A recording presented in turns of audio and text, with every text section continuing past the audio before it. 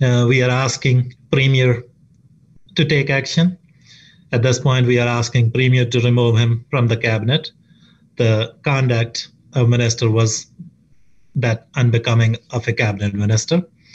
And second thing, we are asking Premier to tell Albertans when was the first time he learned about Kaycee Madu making that call to the Chief of Police. And stepping back is not the same as stepping down. He must resign.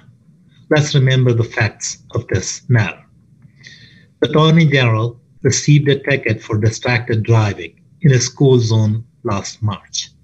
He chose to engage with senior law enforcement, the Chief of Police, regarding the penalty levied against him.